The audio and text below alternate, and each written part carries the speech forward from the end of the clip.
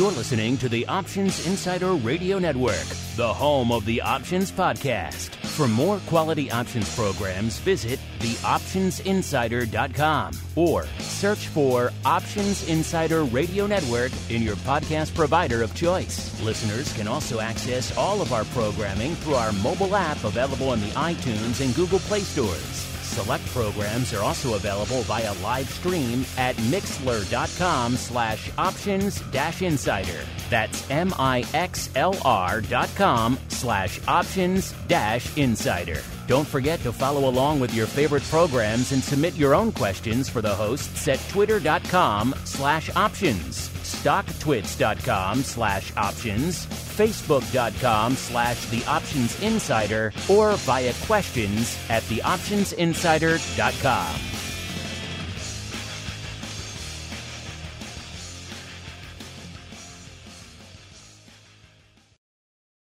Gold, crude oil, corn, soybeans, and more.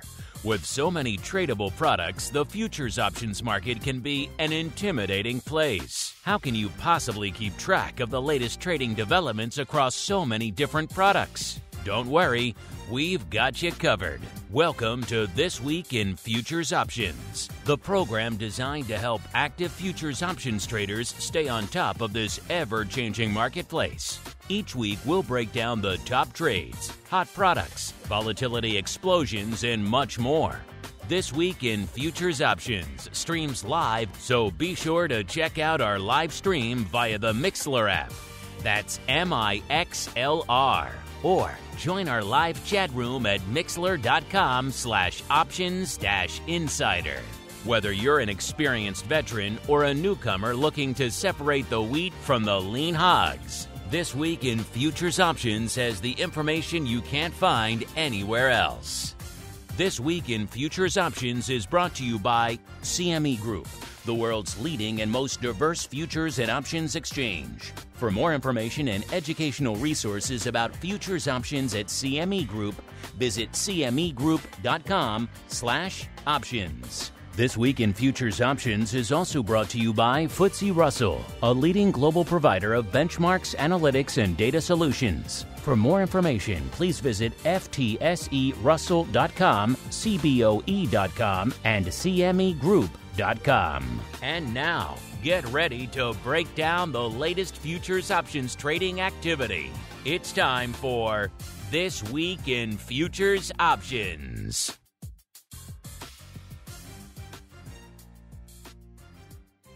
All right, everybody. That music means it is time once again for TWIFO, This Week in Futures Options, a program where we break it all down on the futures options side of the fence. Maybe we'll talk some metals, some ags, some equities, some FX. You never know. Lean hogs, you never know what's going to make it on the show. That's why you have to tune in each week. My name is Mark Longo from theoptionsinsider.com, as well as, of course, from the ever exciting, at least we tend to think so, Options Insider Network. We might be a little bit biased, but we tend to like it. Seems like a lot of you folks are as well. Every month this year, yet another new record in terms of people coming into the content here. So we love you all. If you like what you hear, keep rating and reviewing. It really does help all the new folks continue to discover the content. We're 15 plus years into this on-demand audio thing, and yet new folks continuing to discover it all the time. So if you like what you hear, keep rating and reviewing. And of course, if you want to go above and beyond, you want to join us for exclusive content like pro Q&As on Tuesdays, Options Oddities every Friday, and of course, get access live to this and everything else we do throughout the week, and throw your name in the hat for awesome giveaways like our great Options Insider Pro Trading Crate. Then check out theoptionsinsider.com/pro. That's the place to go to join us on the dark side there. Let's see who's joining us today on the show. I am pleased to welcome back to CME and FTSE Russell Hot Seat, our old friend, Mr. Tim McCourt, the Senior Managing Director over there at CME Group, also the Global Head of Equity Products and now FX Products. Tim, welcome back to the show, sir. It has been too long. Yeah, thanks, Mark. Good to be here. And the last time you joined us was way back in April. It's been a while, Tim, when you guys rolled out the E-mini S&P Tuesday and Thursday weeklies. So you know what that means. I think you got some cool new products waiting for us in your hot little hands. But before we get there, sir, let's kick off the show the way we always do. It is time for the Movers and Shakers Report. It's time to find out what's rallying on the light side and falling to the dark side at CME Group this week. It's time for the Movers and Shakers Report. All right, everybody, welcome to the Movers and Shakers Report, the portion of the show we break down everything lighting it up to the light side, aka the upside, and to the dark side over there at CME Group this week. If you've been listening to the show for the last couple of months, you know, for the last month or so, we've had some pretty crazy weeks and pretty wild reports.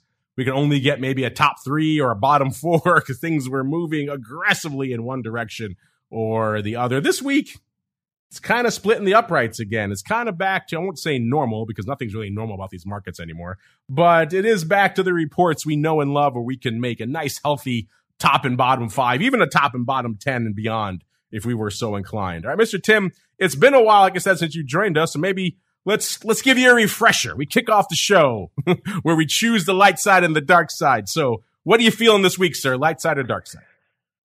You know, I'm feeling a bit optimistic on my return back to the show, so let's go with the light side. You have every reason to be optimistic. You got good stuff percolating over there. So let's go light side indeed. Let's keep the optimistic train rolling.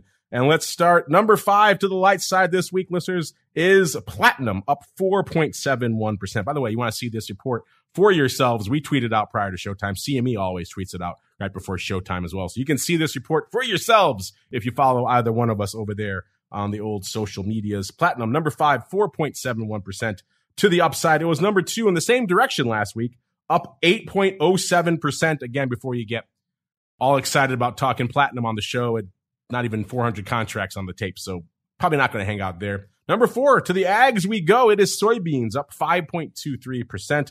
Number 3, to energy. A lot of this, we're feeling the impact of Ukraine here. Ags and energy. Nat gas, up 5.36%.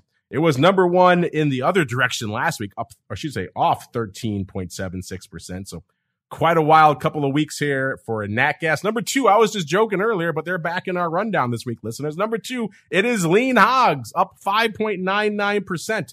That follows the week when they were number 2 in the other direction last week, off nearly 10%, about 9.5%. So a wild couple of weeks for lean hogs as well. And taking the top spot this week to the light side, it's soybean meal, up 6.26%. So ags and energy with a little bit of metals thrown in there is our upside this week, which is kind of interesting. If we expand it all the way to a top 13, we could get our old friend Bitcoin, which I have a feeling we're going to be talking about a little bit later today. Now to the dark side we go, listeners.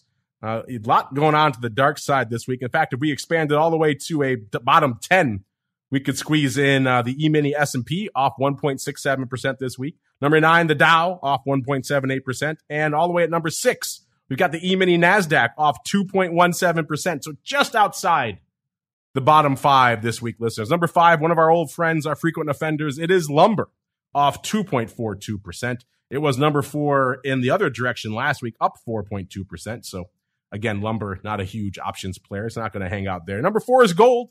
That certainly does some paper out there, off 2.49%. Number 3, it is Eurodollars, moving to the dark side, off 9.39%, followed by heating oil, number 2, 9.91%. And number 1, the 3-month SOFR. You know, we haven't had a chance outside of one episode, I believe, with Todd Colvin a few months ago to really break down this rise of SOFR. So maybe we'll get into that a little bit later today as well, off 15.07% out there. But Mr. Tim, you come bearing gifts, and I think our audience wants to hear them. So we're going to kick things off in crypto first. It's time to explore the volatile world of Bitcoin, Ether, and more. It's time to talk about crypto. All right, everybody, welcome to the wonderful, the wild world of crypto these days. You guys know where to go if you want to follow along with all these reports for yourselves, cmegroup.com/TWIFO. In this case, we're going to go down that asset class. We're going to scroll down one from the top to cryptocurrency, where we begin our journey. And Tim, I know you like me. I know you like coming on the show, but you're not just coming on to chat with me. You're coming because you guys had some pretty big announcements this week. What did you guys have up your sleeve over there at CME Crypto this week, sir? You know, very excited. This week we introduced options on the larger sized Ether futures. So just as a reminder, that's the 50X Ether future, ETH, that we have here at CME Group. We introduced options on Monday. Very timely, given everything that's been happening this week with the merge of the underlying Ethereum network. So very excited about that. Clients have been looking forward to the larger size ETH options. And like I talk about a lot on the show with you, Mark, is you got to listen to the crowd. You got to give them what they want. So very excited to have this product out there and complement the rest of the futures and options on futures we have at crypto here at CME. Off to a great start. Saw some, great market quality on the screen. Saw some screen trading, some block trading. So off to a really nice start so far. Well, that's great to hear because it's so new. I don't even have it in my TWIFO report yet. So I can't see the numbers for myself, Tim. So I'm glad to hear that it is off to the races. But you mentioned the timing of this. That was something that was intriguing to me. In fact, our listeners picked up on it as well. We have a listener question along those same lines. This one from JLS. He wants to know, what impact will the Ether merge have on Ether options? Why have them launch on the same week? We had a lot of people asking the same question. Was this part of the plan all along, Tim, or this just a bit of a happy accident? A bit fortuitous, right? If I'm being honest, as all the listeners know, it takes us a little bit to launch products here at CME, and options require a little bit more work. So we were certainly targeting, right, to have it around the same time. There's been a lot of chatter about the date, but it did work out a little bit that it all lined up around the same week. So that was exciting. I think the reason why folks are so curious is when you think about options, generally speaking, when you look at what you can glean from term structure, from the various strikes that are trading, the fact that the larger size Ether options are, we have the 6 monthly contracts, then we have a few quarterlies, and even we go 2 Decembers out at a minimum, is you can look at that term structure and really glean those insights about what is the market thinking, what is going to be the price action that we see over the next few weeks and months as people try to figure out and digest what the merge means for Ether. And then you hear some of the chatter about, when and if transaction fees or gas fees might be impacted. I think that the general consensus is we probably won't see that for a few more months into next year. But because of all that uncertainty and curiosity that the protocol change might be introducing into the Ethereum ecosystem, options are a great way to try to synthesize from the markets what the markets collectively think might happen and when and what price points people should care about when looking to manage that risk or access the markets. So I think that's why people are so intrigued in the options, is just the informational value they provide that enriches some of the things we see in futures market structure and term structure. And then certainly everyone, I think, on your show loves to trade options. So kind of, it's certainly topical. I think they're all so really intrigued by the totality of information they might be able to get from the curves. Certainly.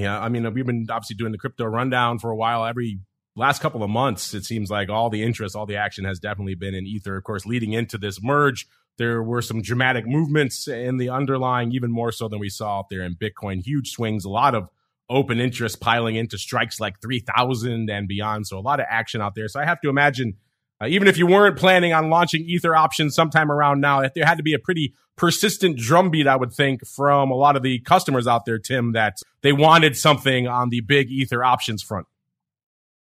Absolutely. I think where it's something where, as we've talked about on the show before, not only their interest in the options and the kind of the increasing of drumbeat around Ether related news and curiosities, you also then look at what we've talked about, where the Ether community from a trading perspective is also distinct. You have some folks out there that almost exclusively trade Ether in their cryptocurrency portfolio. They really like it as a trading vehicle and deploying some of their strategies.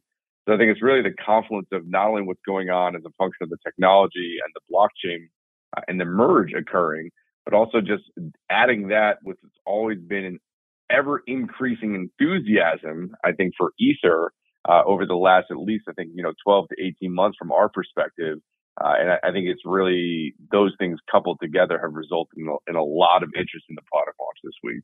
Yeah, it seems like there are almost religious schisms within the crypto space, right? If you're super hardcore crypto, you want nothing to do with Bitcoin. You're pretty much all Ether or some of these other smaller Solana, some of these other ones, and you're all in. You're right. They're all in on usually one underlying, whatever that may be. And for a lot of folks, you're right.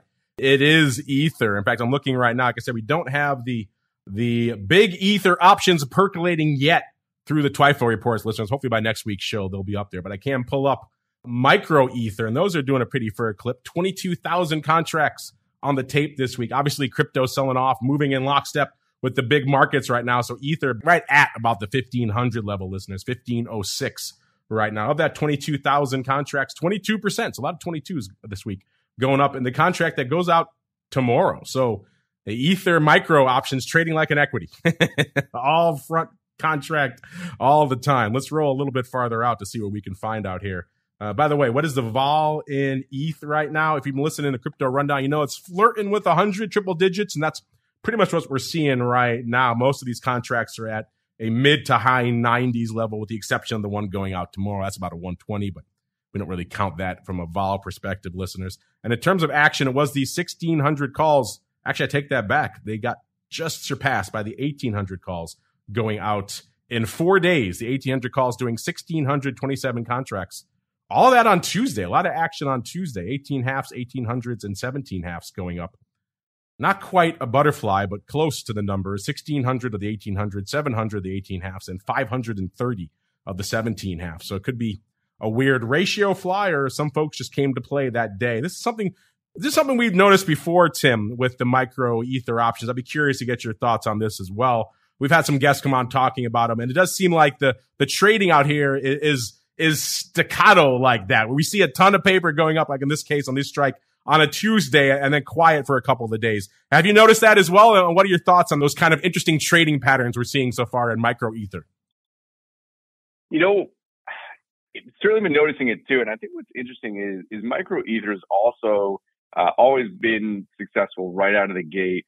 And I think when we look at it in, almost done with Q3 here, but we're seeing micro Ether options, for example, are, almost 6 to 7x the volumes we were seeing in Q2. That's gaining, I think, a good amount of momentum on the option front. But even when you look at the futures, still trading, 25,000 micro Ether futures a day. We're only doing about, 10 to 15,000 a day compared when we're looking at micro Bitcoin.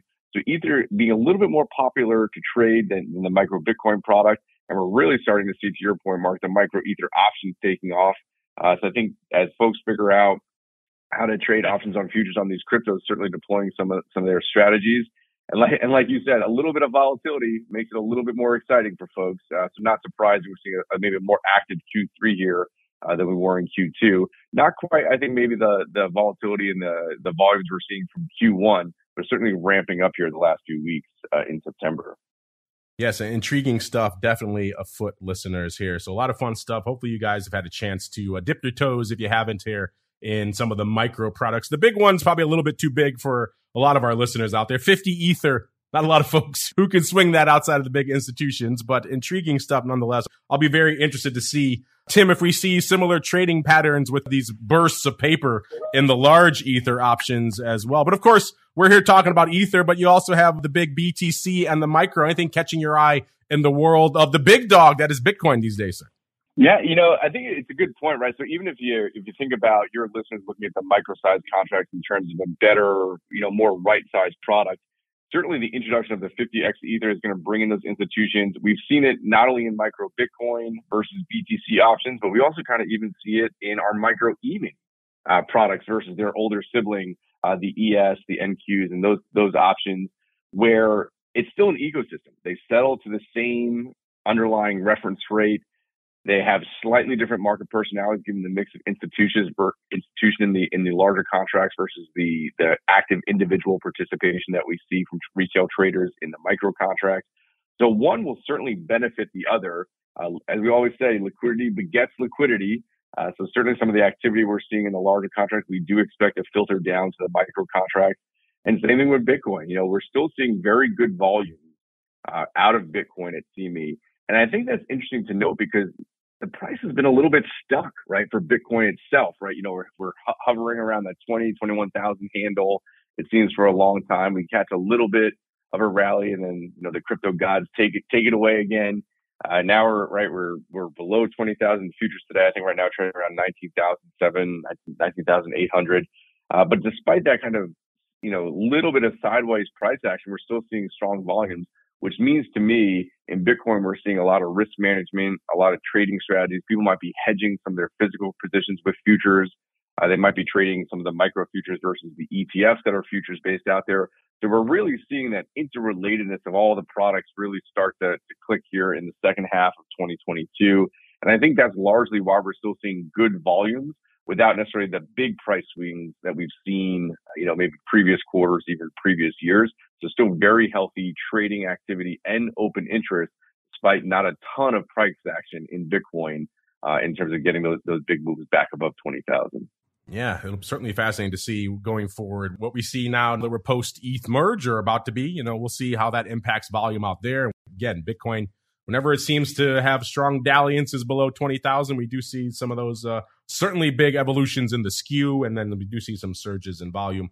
We'll keep an eye on both of these as we're flirting with some interesting levels, 1,500 right now in ETH and below 20,000 in Bitcoin again, which are two psychologically important levels to keep an eye on. Speaking of keeping an eye on things, Tim, back when you joined us in May, you dropped a few little hints, a little breadcrumbs for our crypto fans that you guys are working on a few other reference rates behind the scenes, just a few, like Algorand, Bitcoin Cash, Cardano, Chainlink, Cosmos, Litecoin, Polkadot, Polygon, Solana, that's a big one, Stellar, and Uniswap. Give our listeners an update on how all those are faring behind the scenes and any interesting developments for our crypto fans. With the additional reference rates, we've gotten really strong positive responses from the marketplace. And it's a similar story, right, that we heard back in Bitcoin when we, I think it was 2015, right, when we first started our foray into Bitcoin, when we announced the introduction of the BRR, the Bitcoin reference rate that went live in November of 2016. And that's where these other tokens and coins that are out there that you rattled off, the market really wants a clear, trusted, once-a-day statement on what is the value of that coin or token in U.S. dollars. So that while we don't have tradable products on these new reference rates, they're immensely helpful for people that are looking at structured products that will then the banks across the globe could use to onward introduce products for the individual investor. We have some conversations with banks, ETF providers. People are trying to figure out how to use these reference rates to get all sorts of products out there. So we're getting a lot of demand from folks. And then if you are trading spot crypto, this is a great way to pull up and say this is a definitive source that's a regulated benchmark for what those coins and tokens are worth based on our constituent exchanges. So that's immensely useful for the crowd and the market participants out there. So really pleased with the response that we're getting. With everything, even on the index side, they're like, these are great, but what else is out there? There's so many coins and tokens. So we're constantly looking at what other reference rates we might be introducing, keeping us busy for now. But it's certainly been great to engage with customers on how they're using the reference rates and the real-time indices that we introduced over the last few months. So stay tuned on that front. We'll be looking to add to our product of pricing and index portfolio. But on the tradable product side, Bitcoin and ETH are still busy. So just important for folks to realize these are index-only products that we're talking about, not necessarily tradable products at this time. So if you read between the lines there, listeners, Solana futures and options confirmed by Tim. He just did it live here on the show. Run to press, everyone who's listening out there in the media. Confirmed. Solana coming next. Yeah. No. Gonna get Tim in trouble. I can't confirm because I got to make sure I have plenty of new things to get back on the show That's true. In the future. That's true. They are your excuses to get back on the show. No breaking news today. No breaking news today. Well, let's see if we can find some fun breaking news as we keep on rolling. Tim keeps adding to his purviews over there at CME, so we'll keep rolling through them as we head on into equities next. It's time to explore the volatility swings, skew changes, and hot options trades in your favorite indices. It's time to talk equities. All right, everybody, welcome to the wonderful, the whipsaw world of equities these days. We are rocking and rolling all over the place. Of course, saw a very aggressive sell-off earlier this week, the most aggressive single-day sell-off we've seen since the heady days of 2020. And then we are, of course, whipping all over the place again today. We were down, then we were getting back up to unch, to even, and now we are back down a full percent across the board, or full percent in the S&P, off over 1% in the NASDAQ, and about 1/3% in the Dow. Of course, all this whipsaw means vol is frothy, if perhaps not quite as frothy as you might think. And of course, as the sell-off has exacerbated again, these numbers continue to move. It's one of those markets where if you don't like the vol, don't like where the equities are, just wait 5 minutes and it'll be something different. As we were kicking off the show, we had RVX back north of a 30 handle.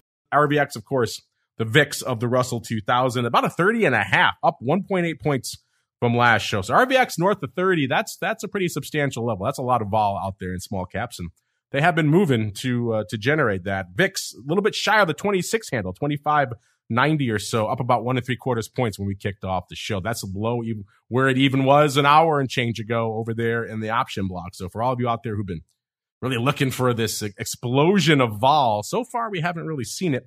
VVIX, so the vol of vol, hanging out at about a 91. It's up about 4 3/4 points. So again, vol of vol, not even getting into the triple digits, a range where we were for the better part of the entirety of the pandemic era until earlier this year. We were north of 100 pretty much from March of 2020 all the way until pretty much March or April of this year. So these days we're back below it, and we haven't really broken above it for quite some time, and not again, at least today so far.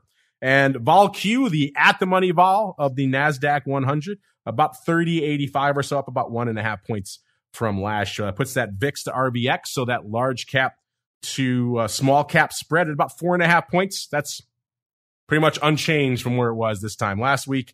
And again, we have VIX and RVX moving about the exact same amount. That's what you can expect. And the VIX to vol Q, a little bit shy of a 5, about 4.90. That's still pretty wide, but it's about 1/4 point tighter than it was this time last week out there. Obviously, Tim, a lot going on in the world of equities. When you're not busy launching new Ether options, a lot going on over there in the world of equities, including, well, let's start with the products you launched the last time you were on the show, which are, of course, the daily E-mini S&P Tuesday and Thursday. We had a lot of listeners writing into us saying they're liking having a lot more choice there in the S&Ps. So how have those new products gone since the last time you chatted, sir?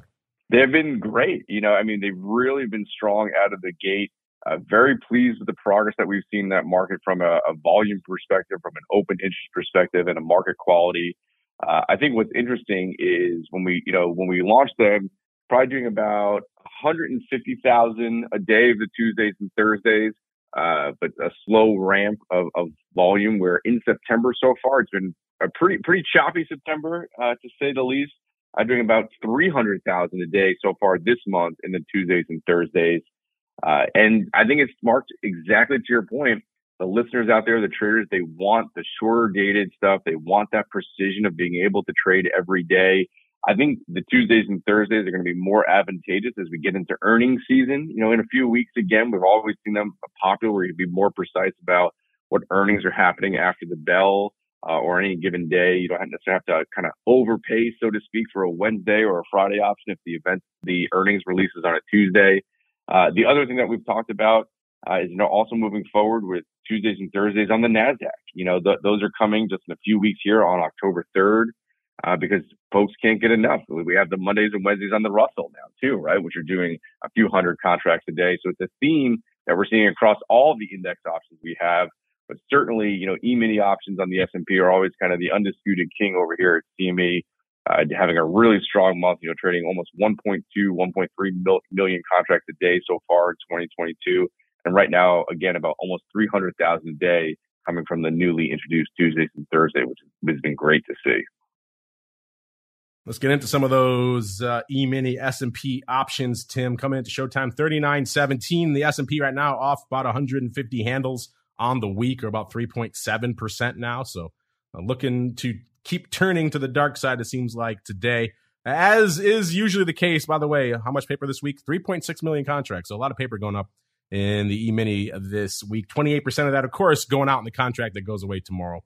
And of course, most of these big prints are still going to be these aggressive puts, even though this week, these puts that the people have been slinging are not as crazy. The biggest prints we're seeing are the 3,900 puts, which makes a little bit more sense given the fact that we are threatening that strike. It's nice to see something that is somewhat relevant going up as opposed to, the 3,300, 3,400 puts, all these things that we see going up in aggressive strips. We are still seeing that, but at least they're being overshadowed. Like behind it, we have the 3,370 puts going out to pretty much today have done 41,000 contracts. We're not going to look at those, but instead the 3,900 puts going out tomorrow have been extremely active. Again, as we've had a very active whipsaw week, threatening that 3,900 level, then bouncing off of it, then threatening it again. We are threatening again right now as we're speaking. So intriguing stuff out here. And every time we threaten it, see more paper out here. The big day for these are actually, it's a tie between today and Tuesday, both about 20,900 contracts, followed by Wednesday, 16,200, and Monday, 8,600. Closing the first half of the week and then opening the second half of the week as we've been perhaps re-threatening that strike out there. Also seeing a lot of action on the 3,600 strike, seems like across the board. 3,600 puts are kind of the darling, and not just in the contract that's going away in a few days, but also in contracts a little bit farther out. We're seeing a fair amount of interest here in the 3,600 push, 26,000 of them going up in DEES, for example, listeners. Pretty much active all week long as well. The big day was Tuesday, 11,000, 7,300 on Wednesday, 3,000 on Monday, 5,300 today, opening all week long. 3,600, of course, right around that level that we kind of bottomed out at last time, listeners. So perhaps there's some past as prologue there. Also, 33,000 of the 3,600 puts going up in March of next year. A whopping 180 days to go. And these are pretty much all today. 33,000 of that going up today, pretty much. So that's all today on these 3,600 puts. Looks like it might be a bit of a roll down from the 4,000s to the 3,600s, because 15,000 of the 4,000 puts also trading today in March. So close to 1 by 2 there. And obviously we don't have the OI number, so we can't tell what is opening there. Or it could be just new paper. 4,000 would be a very interesting strike, given the fact that we are now pretty much below that level, but intriguing stuff nonetheless there. 3,600 puts, listeners. That kind of also lines up with what we've been seeing with a lot of our audience polls, where you folks, even when we were selling off last time, you liked that below 3,700 level seemed to be an area where a lot of you were comfortable, maybe perhaps starting to nibble. Speaking of starting to nibble in the equities, let's go on out to our old friends, the Russell 2000 out there as well. See what's lighting it up. We have been seeing a lot of paper out there in small cap related names like IWM. Looks like Rut doing a little bit lighter paper today, only about 13,000 contracts on the week. Usually we'll see 25,000 easy on a pretty active week. It has been a pretty active week out there from an underlying perspective. 52 points to the dark side on the week for Russell 2000, 1830 as we're kicking off this segment. So still pretty far from the 2000 level we were at not too long ago out there in the Russell 2000, listeners. In terms of the paper, the lion's share of it going up in the contract that goes out tomorrow. Looks like it's the 1810 puts. We're at 1830. We're going to move a little bit farther out, see if we can find some other paper to sink our teeth into out here. It looks like all sorts of 19 half calls in September. 15 days to go. We're pretty active out here as well. That's an interesting strike, given the fact that they're about 113 handles out of the money. So we'll hang out there, listeners. The vol, as you go out a couple of weeks to September, is almost a 30, 29.72. So that's pretty close to what we were talking about with RVX. That was a little bit north of 30. This is pretty close to a 30 as well. So vol is pretty frothy in the small caps, as you might imagine, given how much action we're seeing out there. It's up about 4 points this week here. So intriguing stuff. In terms of skew, last week the puts 9% bid, this week 10.5% bid. The calls last week 7.6% cheap. The calls this week 9% cheap, and a lot of that 19 half calls. So maybe some folks trying to overwrite. Let's see when these went up. These went up pretty much throughout the week, mostly Monday and Tuesday. Opening on Monday, closing on Tuesday. So they could have just had a one-day trade out there. Either way, we are seeing that call wing come in a little bit. Tim, outside of the daily expirations in the S&P, obviously we're seeing a lot of action out there across the broad array of products you guys have out there in the equity space. Anything else catching your eye and lighting up your tape out there these days, sir? Yeah, I think Russell has always been something that we'd love to talk about. I'm always glad to see that folks are continuing to trade and deploy option trading strategies in the Russell. Also one of the things that we've talked about a few times, and it continues to be the trend, is how the NASDAQ is doing. We're seeing increased option trading in the NASDAQ complex at CME. They're always off to kind of the races here in 2022. Glad to see that those are continuing to be of interest to the participants. And I think it really goes to what we've spoken to a few times. I think we started really saying this in late in 2020, certainly all of last year, and continuing here into the end of the Q3 of 2022, is that index choice matters. As these various indices, the underlying price movements are becoming more and more divergent. They're not necessarily behaving the same way, given the mega cap concentration of the NASDAQ, the broad-based concentration of, or the broad-based index constitution of the S&P 500 and the small cap focus of the Russell. These are all things that are going to lead to very fundamental different price movements and price discovery when some of these news cycles are happening yesterday, even though it was kind of a nowhere to hide yesterday, so to speak, in some of these markets. And it's been a tough week for sure, but they're still trading slightly differently in terms of percent moves and how they're handling some of the news being digested in the market. So I would say trading options across all the indices is one of the things that are a great way for folks to get involved in the markets. And now that we have E-mini options, micro E-mini options on the S&P and NASDAQ, lots of product choice here at CME. I just really encourage folks to get involved. And when the markets are moving, it's always an opportunity to deploy new trading strategies, or a great reminder that it's important to hedge, and options are always a great tool for that for market participants as well. All right, Tim, you twisted my arm. We'll talk NASDAQ as well. You twist my arm. I guess we could squeeze that onto the show as well. Go to that same equities drop down, listeners, pop up from the Russell. Go right in the middle between the S&P and the Russell. You see the NASDAQ 100. A little bit shy of 12,000 right now, 11,946 off about, a whopping 646. Hey, I love the movements in the NASDAQ. They're always are eye-catching, off 5.13% just since Monday's session. In terms of vol, by the way, before we even get there, how much paper going up in the NASDAQ options this week? 141,000 contracts, nothing to sneeze at. Of course, 46% of that is going away tomorrow. I love the equities.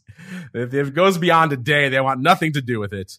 Let's see. We'll go a little bit farther out, listeners, because it is kind of hard to parse, even though looks like it was the 12,000 puts that were leading the dance out there, which again makes sense. Very important psychological level. We were flirting with it, bouncing off of it, breaking through it. So it does make sense that pretty much 12,000 puts are kind of the order of the day out here, listeners. We got 5,000 going up that expire tomorrow. We got their trading here in the SEP contract that goes away in 8 days. We have them going up in another SEP contract that goes away in 4 days. So 12,000 puts are definitely leading the dance out here this week.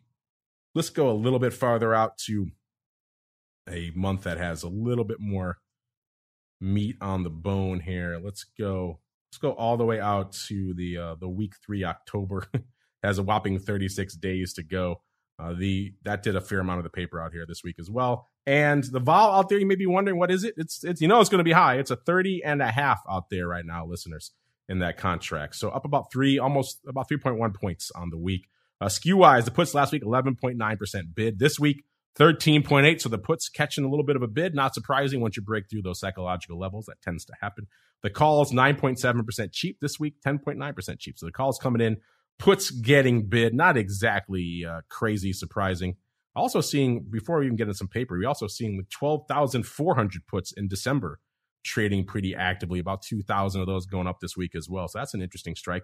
Looks like all of that was trading on Wednesday. We had, looks like actually, no, they were both opening. So there was the 12,800, 12,400 vertical, went up about 1,600 times on Wednesday, opening on both legs. So those are interesting strikes to be opening on there. That future is still 12,000 about 20, but those are still, either way, no matter how you parse it, that's a deeply in the money put spread, and kind of a strange choice, but we have been seeing a lot of strange paper out here this week. But the 12,000 puts are definitely where the action was out here in the NASDAQ this week. All right, Tim, I will give you the choice of where we want to hang out next. We have a lot of movers and shakers lighting up this week, or we can also take a segue. The fact that you're on the show gives us a good excuse to maybe talk one of your newer purviews of FX. What do you think, sir? Where should we head out next? Yeah, let's talk a little bit about FX. The dollar, the euro, the yen, and more. It's time to explore what's happening in major currency options around the world. It's time to talk FX. You know, as I've always said, I love all my equity index children, in terms of all their involvement. And now the family keeps on growing here. We got FX. I now I'm the global head of FX as well here at CME Group, starting back in February. And appropriate because yesterday, Mark, I don't know if you were aware of this. Yesterday was a record trading volume for FX, where we traded a little over 3 million contracts yesterday. First time FX futures and options at CME also broke the 3 million handle. And FX options doing really well as well. It traded almost 50,000 FX options yesterday, with the Euro USD options and Yen dollar options leading the way, trading about 30,000 and 10,000 respectively. So I think people are getting excited about FX again these days. Lots of macro backdrop happening. We have the pound and the euro, kind of trading very close to the dollar for the first time in a long time. So lots of volatility in the markets, and FX I think it's starting to come back around, getting people excited.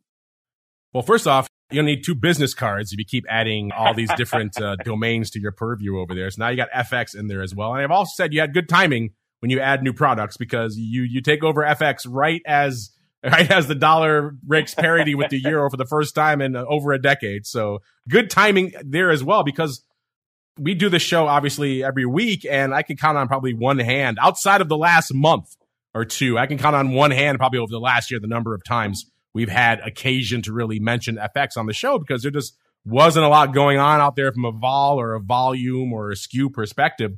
And now with the dollar on the rampage, Tim, all of a sudden FX making it into our show every week. So once again, I have to say, good timing to you, sir. You picked up FX at a good time. Absolutely. Sometimes sometimes it's helpful to also be lucky and good. It's a little bit of luck for sure. I wish I could take single-handed credit for the explosion of FX vol, but causation, correlation, tomato. I'll take it, right? You'll take it. However it comes your way, you will take it. So let's see what we're taking out here in terms of Euro USD. Obviously, the big dog out here in FX land, listeners, and also the one that's capturing all the headlines. Where are we hanging out from a parity level? We're pretty much at parity right now. We're actually at 1.006. So right about as close as you can be to that parity level. Pretty darn close to it, listeners. So yet again, discount times. Head to Europe. Sales over there right now. In terms of paper, 138,000 contracts on the tape right now. So a pretty robust week here for the Euro USD. And unlike an equity, it's not all going out tomorrow. Actually, nearly 60% of that paper is going up in, let's see, where are we? We're in the D's contract, actually, that expires in 84 days. That's refreshing. A little bit longer term paper. It's so nice to talk about paper that doesn't go out tomorrow. That's very exciting. And let's see, of that, of that 138,000, 61,000 contracts. We'll get to exactly what it was, but just in this one print, wow, that's a lot of paper. So yes, this SEP contract, what is the vol? You might be wondering out here. Again, FX, kind of like the rates, not always known for being a bastion of high volatility, but ticking up a little bit out here. It's a 10.5 this week, up about 0.4 of a point. So closing on half a point, which for starting from a low basis point, obviously, but half a point, nothing to sneeze at out here in the old FX complex. In terms of skew, let's see, looks kind of like an equity out here. The put's 7.7% bid last week. This week, 9.7% bid. So the put's ticking up a bit. The call's 4.8% cheap last week. This week, 5.8% cheap. So call's getting cheaper. Put's getting bid. Looks like an equity, but the paper is not like an equity, because I mentioned 138,000 contracts, listeners. 61,796 of that came in one print today on these 1.07 calls in September. That is enormous. That's pretty much it for the week. That was their one big print. So almost half of the paper went up out here in this one print and calls today, 1.07. Wow. So to say these FX contracts are starting to come to life in the latter portion of the week, that would certainly be an understatement here. I'm trying to see anything else even comes close to this. This is an enormous print. Beside this, the next largest print is 8,300 of the 1.03 calls. Also, it's still in that same September month, but they went up on Wednesday mostly, so that wasn't even related to today's paper. So an enormous print. You don't usually see half of your volume, listeners, going up in one print, but that's what we're seeing out here. That also explains why the numbers are so strong out here in good old Euro USD as well. We had a lot of ags lighting it up out here this week as well. So let's take a quick detour out into the ags next, listeners. It's time to get our hands dirty exploring the latest options, trades, and trends in corn, wheat, soybeans, and more. It's time to talk ags.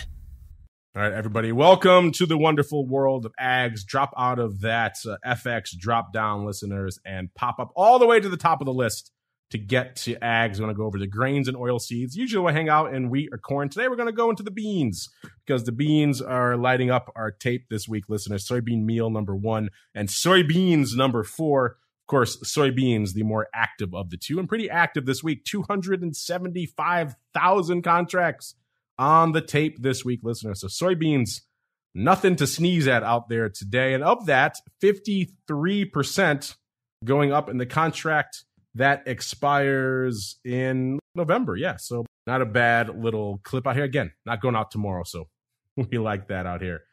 Soybeans right now, 14.51 on that front future. And the vol out here, about 24.30. It's up about a half a point on the week. Not a huge vol move this week. A skew also looks like those skew numbers kind of staying relatively similar to what they were last week, which was kind of flat. Last week, the puts were 0.2%, I should say.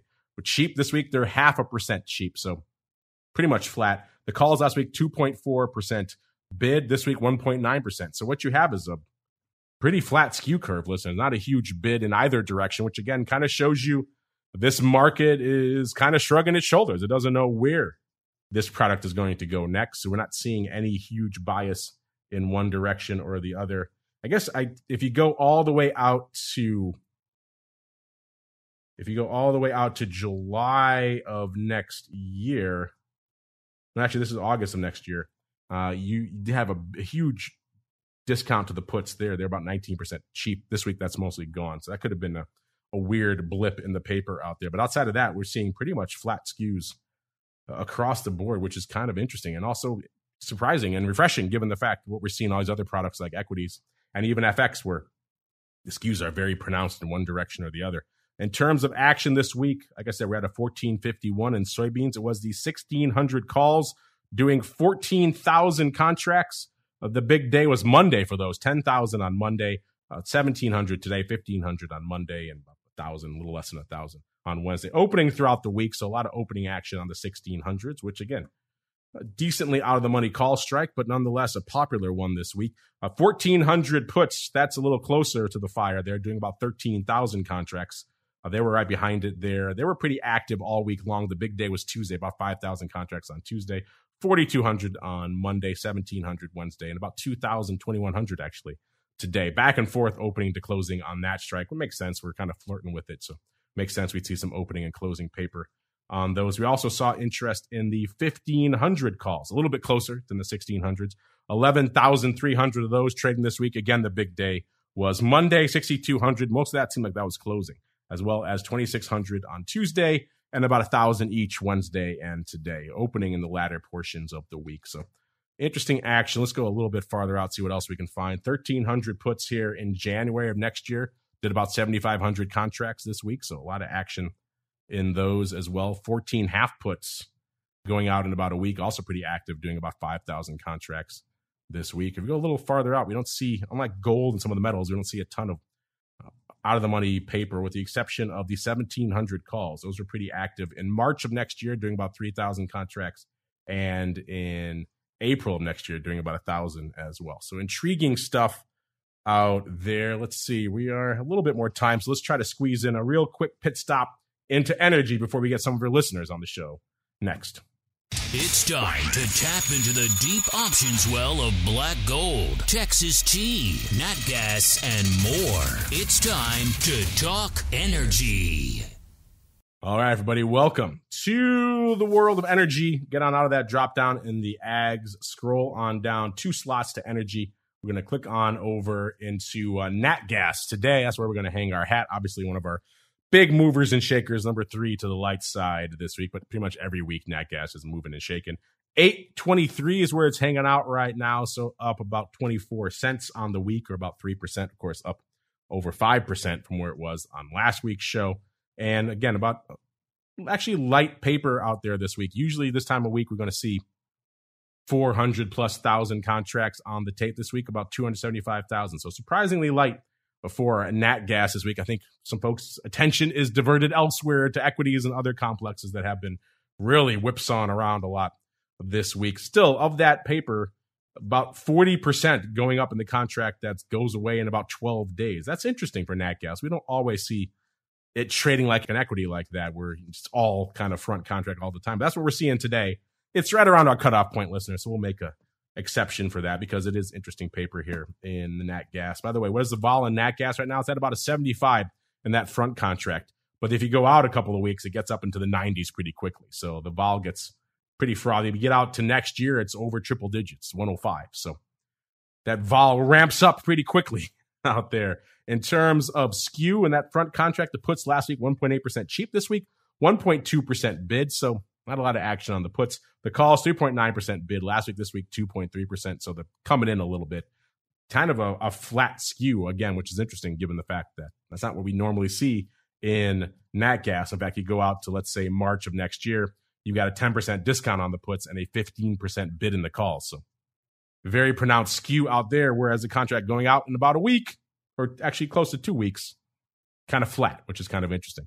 In terms of the action out here, it was the 10 calls, the 10 even calls leading the dance out here this week. Let's back to 10 calls. Looks like they were lighting it up across the term structure. A lot of months trading 10 calls, but the most active were in the contract going out in about 12 days.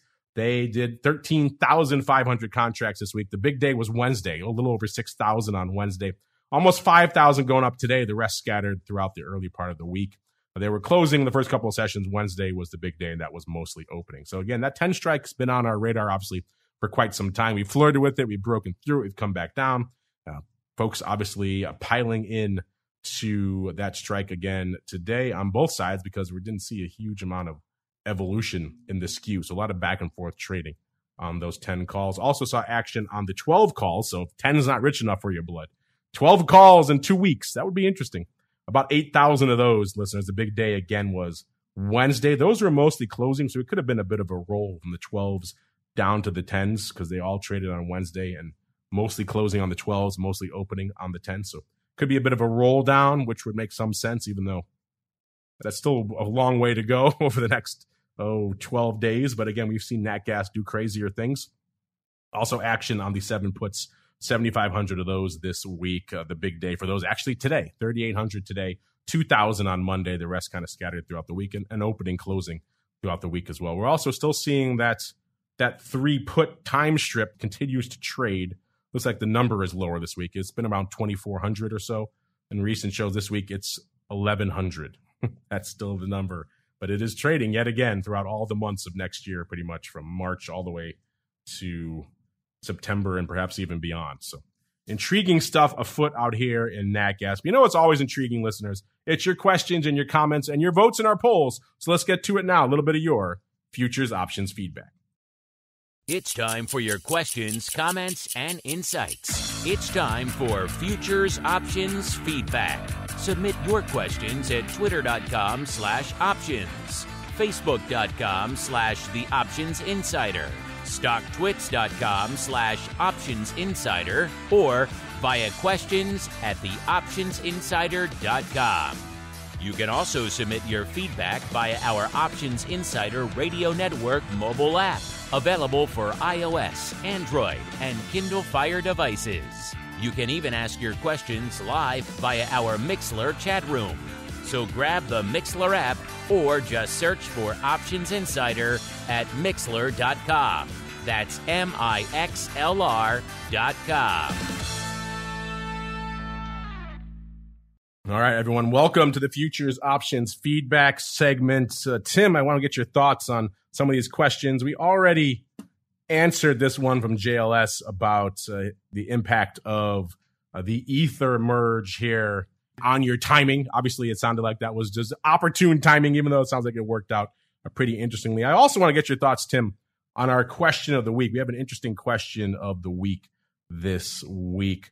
We asked you folks, we've seen an explosion of new options traders in recent years. So that brings us back to the age-old question. When did you start trading options? And we ran this poll about 8 months ago or so, 10 months ago, and we got some pretty surprising results. So we wanted to revisit it this week.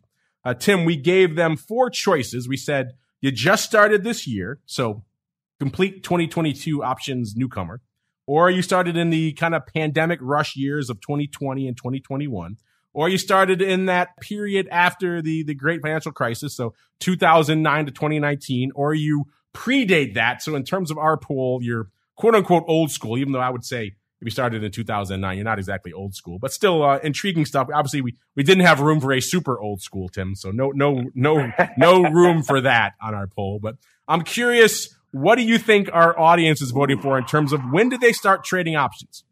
It's a tough one. I feel like more and more people are certainly getting involved, especially during the kind of work from home era. I feel like I gotta go old school. I feel like, I don't know. Old school. Old school. I could see that. And old school is number 2, Tim. I'll give you that. All right. Old school. Right. So you're coming close here. Actually, the winner right now is the crazy decade post Great Financial Crisis. So the 2009 to 2019, 45.9%, followed by old school number 2, almost 30%, 29.7%. So you add those in, around 75% of our audience are pre 2019 at the very least, which is nice. And a lot of them old school enough. Old school. And these days it is, because when we ran this poll last time, a full third of the audience had started trading within the last 3 to 6 months, which is why we pulled out just started this year as its own vote. And so far it's only getting 2.7% of the vote. That kind of surprises me. Maybe people are embarrassed to admit that. I don't know. But 21.6% say they started trading options in 2020 or 2021. So close to 25% of the audience has started in the last couple of years, which kind of is in keeping with what we've been seeing out there. A huge influx of new people out there. So we got one more here, Tim, for you, if you can handle it before we go. We got a question coming in here from, where did it go? I just had it. There we go. From TTT, Tim. He wants to know, he says, does CME ever worry that their trading calendar doesn't line up with the weekend trading cycle for Ether and Bitcoin? We've had this question a few times on our crypto show as well. Obviously, Tim, ETH and crypto, they trade kind of 24/7. The CME products trade on the traditional trading cycle. For me, we were just joking on our bootcamp show yesterday. It is nice to have a bit of a respite sometimes out there, but I'm sure you get this feedback from some hardcore crypto heads all the time. What do you have to say for those folks who say, hey, I don't get the weekend in this? Yeah, it's a great question. It's something we've heard ever since we introduced Bitcoin futures back in 2017. There's a lot of chatter out there on crypto Twitter about the CME gap. It's something that we hear, we understand it. It's just something that we need to continue to work on and engage with customers. It's not the easiest thing for us to move the entirety of our current model over the weekend.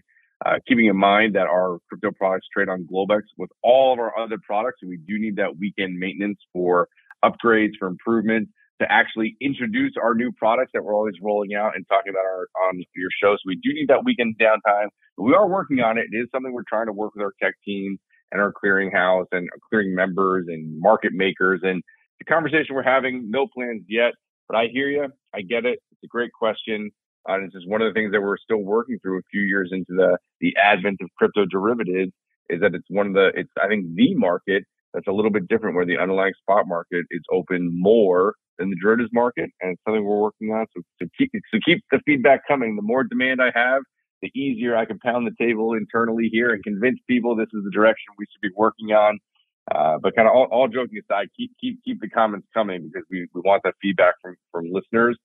We are working on it, but it is a challenge for us to solve right now.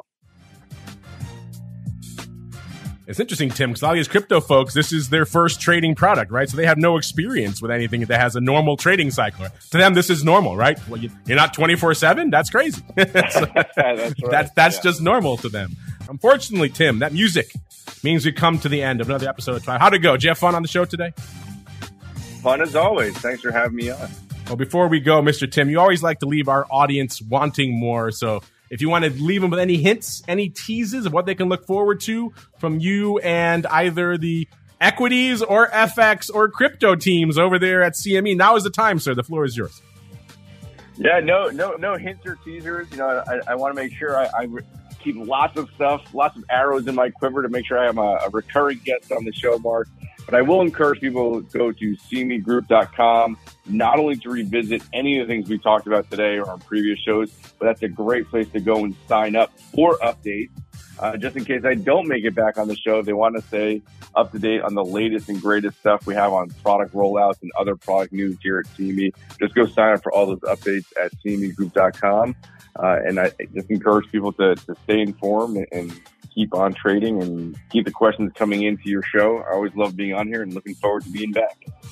There we go. You know where to go to learn more about all these products, listeners. You start, of course, at cmegroup.com/TWIFO. That's where you get the reports for the show. Then you can branch out into all the different product categories that Tim's talking about here. Of course, the education or the research from Blue and Eric. A lot of great stuff. Once you start heading over there, you're going to spend some time. Be warned, but it's time well spent. CMEGroup.com/TWIFO is the place to begin that journey. And of course, you know where to go to learn more about all things small caps. So how is Recon shaping up the markets? What's going on from a vol perspective? How is COVID impacting small caps and a whole bunch more? It's FTSERussell.com, FTSERussell.com. Give them a follow on the old Twitters while you're at it, at FTSERussell, all one word. That's going to do it for us on the network today. Listeners, don't worry, back again tomorrow. Episode 501. How do we follow up the big 500th episode spectacular volatility views?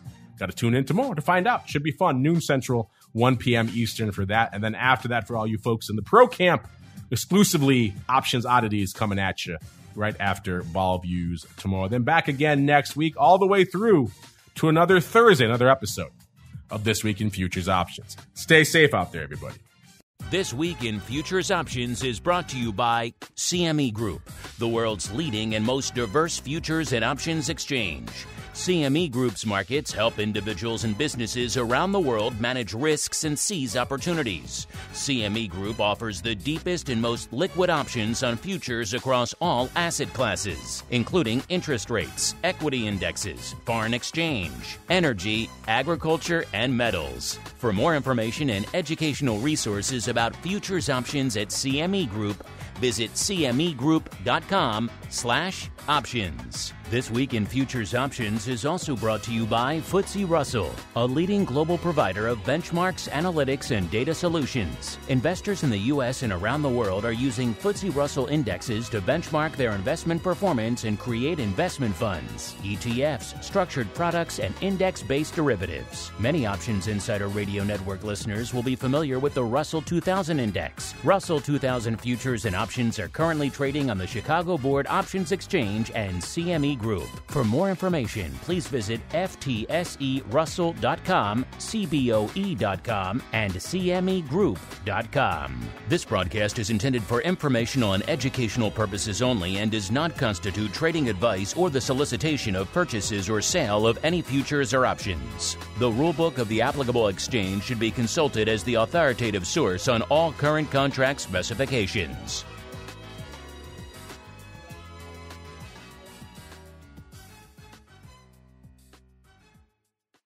You're listening to the Options Insider Radio Network, the home of the Options Podcast. For more quality options programs, visit theoptionsinsider.com or search for Options Insider Radio Network in your podcast provider of choice. Listeners can also access all of our programming through our mobile app available in the iTunes and Google Play stores. Select programs are also available via live stream at mixlr.com/options-insider. That's mixlr.com/options-insider. Don't forget to follow along with your favorite programs and submit your own questions for the hosts at twitter.com/options, stocktwits.com/options, facebook.com/theoptionsinsider, or via questions at theoptionsinsider.com.